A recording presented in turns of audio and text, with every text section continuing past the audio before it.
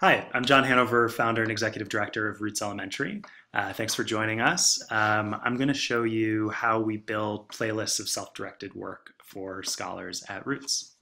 All right, so let's say I am a Habits of Success coach, and one of my scholars is Chris Johnson. And Chris is in for his regular one-on-one coaching conversation.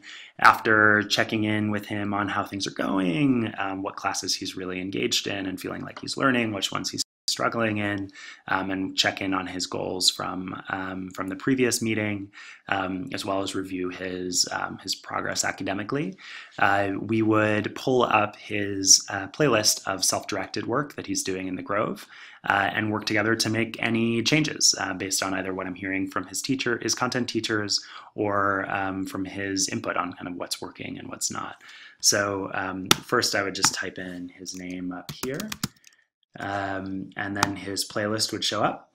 And we kind of walk through it and talk through any changes we want to make. So for instance, let's say Chris is I've heard from his writing teacher that he no longer needs to do the sentence school activity in the Flex Center, that he's passed on from that, mastered that skill, and is ready for something else. Then we'd simply just remove that from his playlist.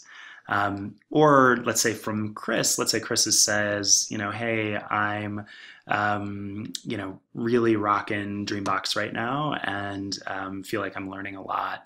And it's a really good use of my time, and I think it's going to help me grow my next level in math.